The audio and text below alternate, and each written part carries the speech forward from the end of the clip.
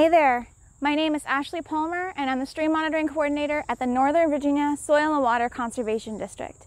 Since 1945, we've been helping residents of Fairfax County manage their land for conservation and assist in preserving their natural resources.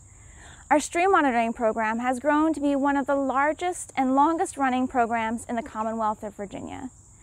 Each year, we work with the Virginia Save Our Streams program out of the Isaac Walton League and hundreds of volunteers to assess streams just like Sugarland Run here, to see where they may be most impaired and where we can be of the most assistance. Today, I'm going to show you some of our local streams and we'll take a look at how we monitor them. When we get in the stream, we're looking for aquatic, benthic macroinvertebrates, or macros for short. These organisms will be found in the water and at the bottom of the stream. They'll be big enough to see with your naked eye, but will still be quite small. Finally, the organisms we're looking for will have no backbone, so we don't count fish. We can determine the health of our stream by looking at the number and biodiversity of macros we find. To collect our macros, we follow the Virginia Save Our Streams protocol, or instructions. First, we look for a good riffle in the stream. A riffle is an area where water flows quickly over fist-sized rocks and has more dissolved oxygen for the macros to breathe, and often better habitat.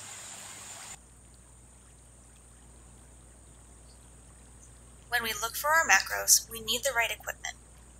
In the stream, we need boots to keep our feet dry, gloves to protect our hands from sharp rocks, and of course, a net to catch our macros in. After collecting the macros, we need tweezers to collect our organisms, a guide to help us with identification, and a microscope or magnifying lens. We'll be able to see them with our naked eye, but the microscope will help us to get a closer look at their identifying features, like the number of tails and legs they have. We also need a container with water to put them in. Remember, most of our macros have gills and all of them breathe in water, so they need to stay in the water. Now that we have selected a riffle that we want to sample, it's time to set up our net. We want to set up our net so that the water is flowing through the net downstream and any organisms in our sample area will make it into the net. For reference, our sample area is 1 square foot in front of the net. We'll put the net in place and tilt it back as far as we can to capture some more of those organisms as they move through. We collect the macros from our sample area by using gloved hands to rub the rocks on the bottom, which will dislodge any organisms that might have been hiding on them. We also use a rake to disturb the substrate, or the bottom of the stream. This will get out any organisms that may have been hiding on the bottom.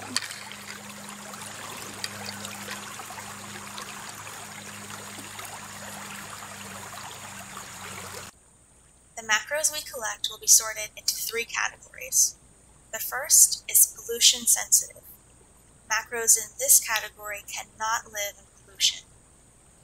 Macroinvertebrates that would be considered pollution sensitive include stonefly nymphs, mayfly nymphs, riffle beetles, larvae and adults, and water pennies and other beetles. The second category is somewhat sensitive macros. Macroinvertebrates that are somewhat sensitive to pollution may be able to live in polluted water for some of their lives or for a short time and still be able to survive in that habitat. Macros that are somewhat sensitive can include dragonfly nymphs, sow bugs and scuds, clams, net-spinning caddisfly larvae, and dobsonfly, fishfly, and alderfly larvae, also called hellgrammites. The last category of macros is called tolerant macroinvertebrates.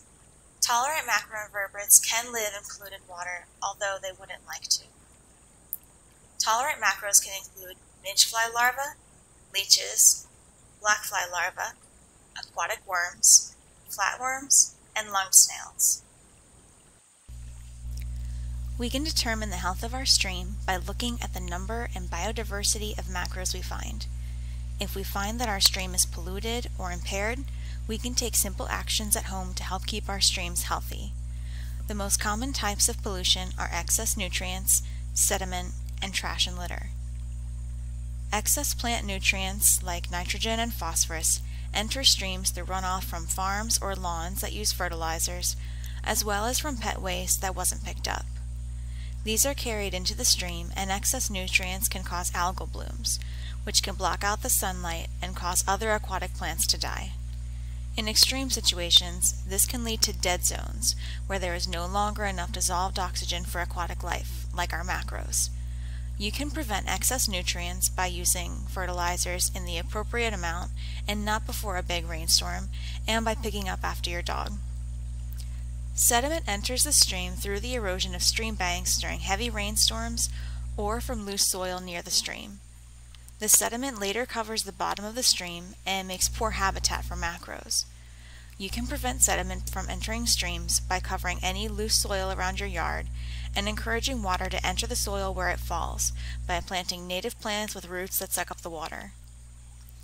Trash and litter enter the stream through runoff from roads, parks, and neighborhoods. Any trash entering a storm drain is deposited into a nearby stream. You can prevent trash and litter in your stream by engaging in stream cleanups, picking up trash or litter you see in your neighborhood, and by always putting your waste in the trash. I hope that you've enjoyed our introduction to stream monitoring today.